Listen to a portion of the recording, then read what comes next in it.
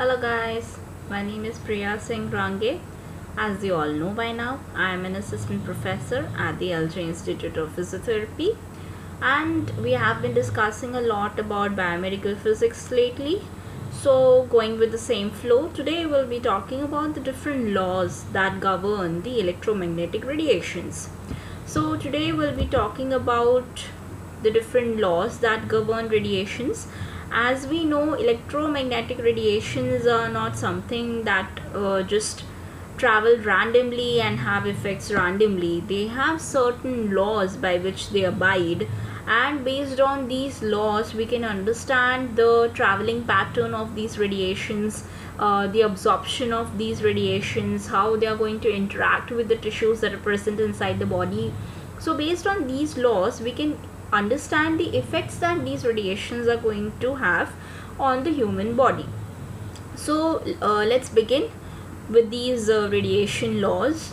Some of them we'll be discussing, like the Snell's law, the Groth's law, the cosine law, and the inverse square law. So let's begin with the Snell's law first. The statement of the Snell's law is that refraction causes the waves to be deflected from their original course by an amount that depends on the media involved and the angle of incidence. Here what we mean to say is that whenever the waves, the electromagnetic waves, they strike the surface of any tissue or skin, the waves are going to have a deflection from their original course. So they won't be traveling in the same direction as they were traveling previously in the medium, but there will be a change in the direction of their traveling, and this phenomenon is known as refraction. The amount by which they are going to be deflected, that is going to depend on the different media that are involved, the medium that the ray was traveling in and the medium that the ray is going now into. So it will depend on both these media and also on the angle of incidence, the angle at which the wave is striking the surface between the two media. So that is the Snell's law. When we say that it depends on the medium, it depends on the difference that exists between these two media. If the wave is going to travel into an optically denser medium, the refraction is going to be towards the normal.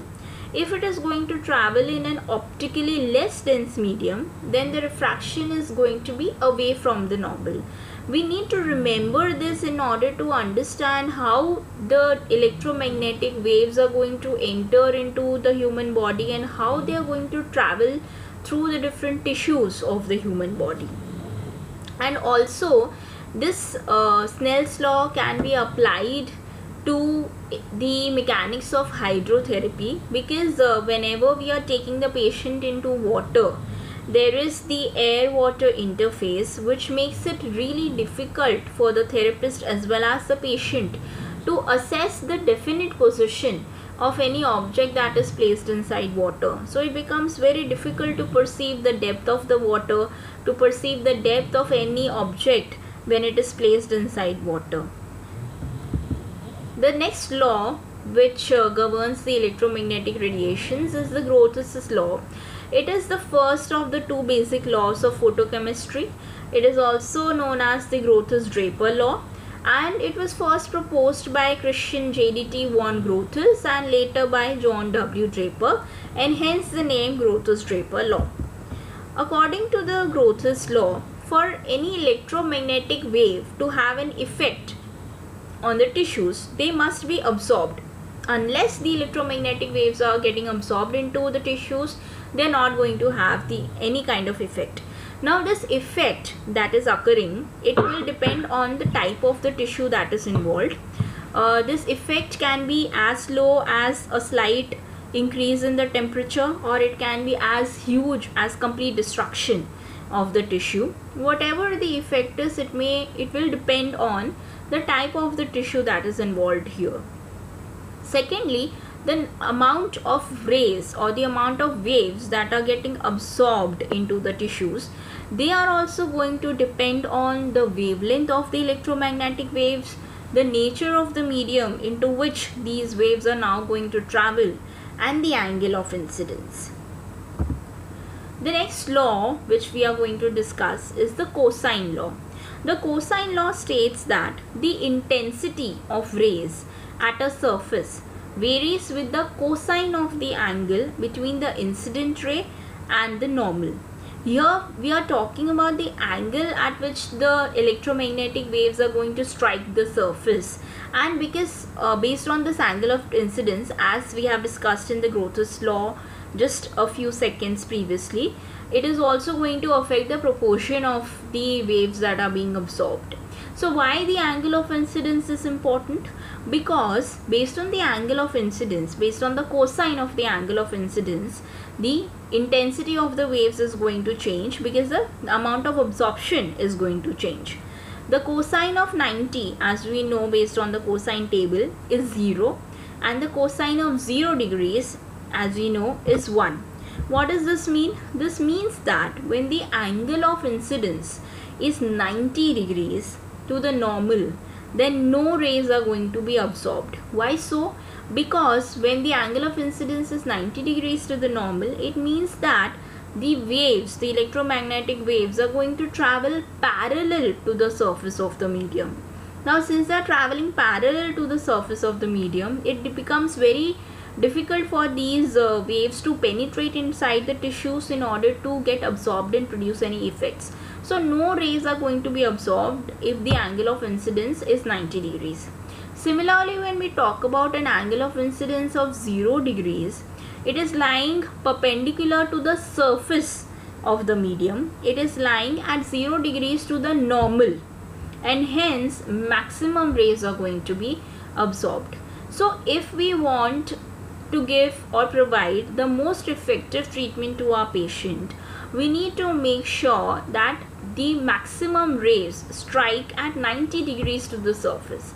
So whenever we are applying any ultraviolet or infrared radiations or ultrasound or any kind of electromagnetic radiations, we need to make sure that the applicator is lying in a perpendicular direction to the surface of the skin, and it is lying at 0 degrees to the normal, which is same as lying perpendicular to the surface of the skin.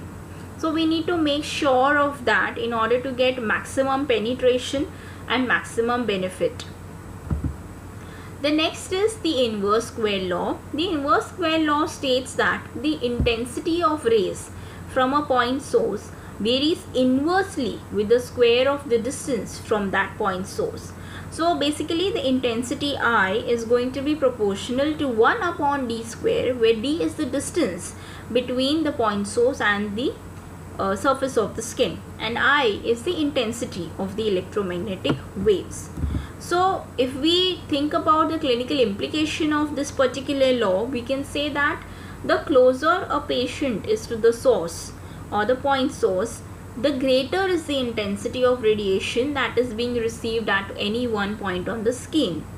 And the further away the patient is from the point source, the lesser is going to be the intensity that the patient feels. So if we want to apply good amount of heat, if we want the intensity to be high, we need to reduce the distance between the point source and the patient. And if we want mild heating, we want lesser intensity, then we can just increase the distance between the patient and the applicator.